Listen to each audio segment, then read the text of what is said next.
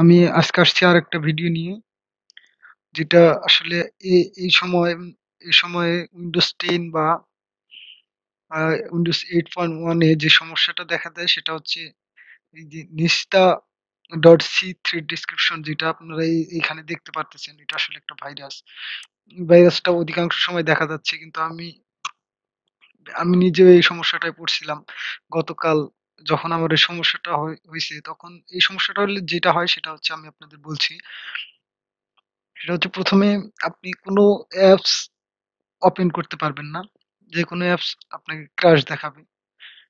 এইটা সমাধানের জন্য আমি ১ম এ ভাবছিলাম উইন্ডোজ দেই। উইন্ডোজ দিলে হয়তো ঠিক হয়ে যাবে। কিন্তু উইন্ডোজ দেওয়ার পর আমি দেখলাম যে আসলে সমস্যাটার কোনো সমাধানই হলো না। উইন্ডোজ পুরোপুরি সবকিছু ঠিক হয়ে গেল।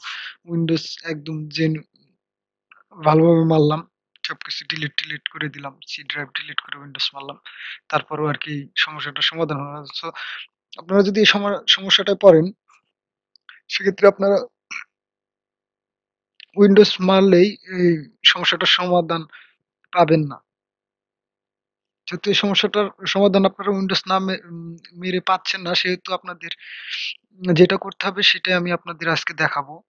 আপনারা কি করলে এই সমস্যা থেকে বাঁচতে পারেন। তো এই সমস্যাটার সমাধান করা খুবই সহজ একটা কাজ। মাত্র একটা টুলস আপনাকে ব্যবহার করতে হবে। আমি আপনাদের ডেসক্রিপশন বক্সে একটা আ লিংক দিয়ে দেব। যে লিঙ্ক থেকে আপনারা এই সমস্যাটার সমাধান করতে পারবেন। ১ম এই আমি আপনাদের দেখাচ্ছি টুলসটা। আপনারা Google এ এসে সার্চ করলে এই টুলসটা পাবেন। আমি আপনাদের দিয়ে দিব, সমস্যা নাই। এই দেখেন। এই যে এই avg.com এ এই ফাইলটা আছে। এই যে এই ফাইলটা how to remove Windows 32/Neshta virus। তো এই ফাইলটা আপনাদের নামাতে হবে। নামানোর পর যে আপনারা যেটা করবেন সেটা হচ্ছে এটা ডাউনলোড করবেন। ডাউনলোড করলে যখন এটা ডাউনলোড করবেন এটা ওপেন হয়ে যাবে, সমস্যা নাই। আর যদি ওপেন না হয় তাহলে রান অ্যাজ অ্যাডমিনিস্ট্রেটর দিয়ে ওপেন করবেন। তো রান অ্যাজ অ্যাডমিনিস্ট্রেটর হচ্ছে ধরেন একটা ফাইল, সেই ফাইলটা সেই ফাইলটায় আপনাকে যেটা করতে হবে সেটা হচ্ছে সেই ফাইলে উম ওর উপরে কার্সরটা রেখে, এভাবে কার্সরটা রেখে আপনারা জাস্ট রাইট ক্লিক করবেন। আমি আপনাদের একটা ফাইল এইভাবে করে দেখাচ্ছি। ধরেন এটা আমার এটা একটা Google Chrome। তো আমি যখন আম মা মাউসের রাইট বাটনটা চাপবো, তখন আপনারা নিচে লক্ষ্য করতে পারবেন যে রান অ্যাজ অ্যাডমিনিস্ট্রেটর নামে একটা অপশন আছে। তো এই রান অ্যাজ অ্যাডমিনিস্ট্রেটর অপশনে যখন ক্লিক করবেন, তো তখন ফাইলটা রান অ্যাজ অ্যাডমিনিস্ট্রেটর হিসেবে ওপেন হয়ে যাবে, এবং সেই সময় আপনি এই অ্যাপস এই অ্যাপসটা রান অ্যাজ অ্যাডমিনিস্ট্রেটর হবে। তো আপনাদের যেটা করতে হবে সেটা হচ্ছে এটা দ্রুত পারফরম্যান্স পাওয়ার জন্য, মানে এটা যদি আপনি নেট কানেকশন অন রাখেন খুবই স্লো কাজ করবে। যেহেতু পুরো কম্পিউটারকে স্ক্যান করবে সেহেতু কিছুটা সময় লাগবে। আমি দেখেছি ১ ঘন্টা। ১ ঘন্টার উপরে আমার সময় লাগছে, ১ ঘন্টার মতো। তো ১ ঘন্টা আসলে এটা ছাড়া কোনো আপনাদের উপায় নাই। যে আপনারা যে এটা করবেন, উপায় নেই আসলে। আমার অনেক ফাইল আছে, হয়তোবা এইজন্যে প্রায় ১ ঘন্টা সময় লাগছে। তো আপনাদের আরো কম লাগতে পারে, বা আমার পিসি অত হাই কনফিগারেশন এর না। তো এই কারণে হয়তোবা আমার বেশি সময় লাগছে। আপনাদের এর থেকে কম সময় লাগতে পারে। তো এটা আপনারা যখন করবেন, এই অ্যাপসটা যখন আপনারা ওপেন করবেন, ওপেন করার পর অ্যাপসটা থেকে আপনারা স্ক্যান নেওয়া শুরু করে দিবে। আপনারা তখন ডাটাটা অফ করে রাখবেন। ডাটা বলতে আপনারা ওয়াইফাই বা যদি কোনো অ্যা মডেম দ্বারা নেট ইউজ করে থাকেন, সেই নেটটা অফ করে দিবেন। অফ করে দেওয়ার পরে আপনারা এই অ্যাপসটা অটোমেটিক একাই মানে স্ক্যান হতে থাকবে। পুরো স্ক্যানটা হওয়ার আগ পর্যন্ত আপনারা কিছুই করবেন না। আপনার পিসি রেখে দেন। স্ক্যান শেষ হয়ে গেলে এরা বলবে রিস্টার্ট দিতে। জাস্ট আপনারা রিস্টার্ট দিয়ে দিবেন। রিস্টার্ট দিয়ে দিলে আপনার এই ভাইরাসটা আর থাকবে না।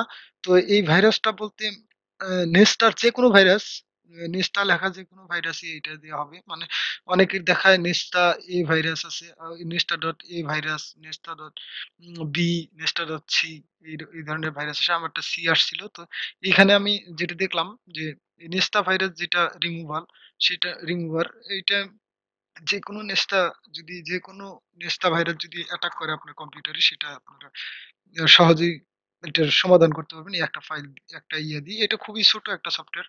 মাত্র ৭-৮ এমবি হয়তোবা। আমি আপনাদের লিঙ্কটা দিয়ে দিব। এই সাইটের লিঙ্কটা দিয়ে দিব। এখান থেকে আপনারা ডাউনলোড করে নিবেন। ডাউনলোড করার পর আসলে এইভাবে আপনি আমি যেটা বললাম অটোমেটিক স্ক্যান করবে। স্ক্যান করার পর আপনাকে বলবে রিস্টার্ট দিতে। রিস্টার্ট দেওয়ার পর যেটা আসে সেটা হচ্ছে ওরা সিএমডি থেকে মানে কমান্ড থেকে যত ভাইরাস আছে সবগুলো রিমুভ করে দিবে। ওইখানেও কিছুটা সময় লাগবে। ১০ মিনিট এরকম সময় লাগে। তো এই সময়টা ব্যয় করলে আসলে আপনারা এই ভাইরাসটা থেকে মুক্তি পাবেন। আসলে এছাড়া আমি কালকে আমার যেহেতু এই সমস্যাটা হয়েছিল আমি অনেক রিসার্চ করেও খুঁজে পাইনি আসলে কোনো কিছু। খুঁজে পাই নাই যে এইটা ছাড়া কোনো উপায় আছে কিনা। তো এইটা আমি যেটা দেখলাম সেটা হচ্ছে এটা অনেকে অনেকভাবে করে দেখাইছে। অনেক, অনেক, অনেকভাবে করে দেখাইছে। অনেকে একেকটা জিনিস অফ করছে, সেভ মোড এ গেছে, অমুক অনেক কিছু আরকি। তো সেইগুলো আমি চেষ্টা করছি সহজে যাতে করা যায় এবং সহজে কিভাবে করা যায়। তো আমি যেটা পাইছি সেটা হচ্ছে এই টুলসটা। এই টুলসটা দিয়ে খুবই সহজে অটোমেটিক হয়ে যাচ্ছে। কিন্তু আমাদের কিছু সময় যাচ্ছে এটাই। কিন্তু সময় গেলেও আসলে কিছু করার নাই। এটা নিয়ে আপনাদের কিছু করার নাই। এটাকে সময় দিতে হবে। আর আরেকটা কথা হচ্ছে এটা থেকে বাঁচতে আপনারা কি করবেন? আপনারা এটা থেকে বাঁচতে উম আ অনেক ধরনের ক্র্যাক ফাইল আমরা নামিয়ে থাকি। মানে অনেক ধরনের ক্র্যাক ফাইল আমরা পিসিতে ইউজ করে থাকি। এই ক্র্যাক ফাইল গুলো ইউজ না করলে আসলে এই সমস্যাটা হবার কথা নয়। আর ক্র্যাক ফাইল গুলাই মূলত এইটার তৈরি করে এই সমস্যাটা দেখা দেয় এই ক্র্যাক ফাইল গুলা ইউজ করার জন্যই। আবার অনেকে আমরা উইন্ডোজ উইন্ডোজ অ্যাক্টিভেট করার জন্য একটা আ টুলস টুলস ব্যবহার করে থাকি যেটা দিয়ে উইন্ডোজ অ্যাক্টিভেট করা যায়। তো এইটা সম্পূর্ণ ইলিগাল এবং ইলিগাল যার কারণে এইটার কারণে হতে পারে। আমি এর আগে কখনো ফেস করিনি। তো আমি অনেক আগে থেকে অনেক ধরনের ক্র্যাক ফাইল আমার পিসিতে থাকতো। তো এই ধরনের সমস্যা আমি সম্মুখীন হই নাই। যখনই আমি উইন্ডোজটা আপডেট অ্যাক্টিভ করলাম। তারপরেই আসলে এই সমস্যাটা আস্তে আস্তে দেখা দিল এবং এই জিনিসটা একসময় অনেক বেশি হয়ে গেল। আমার ফাইলগুলো ক্রাশ করে ফেলল।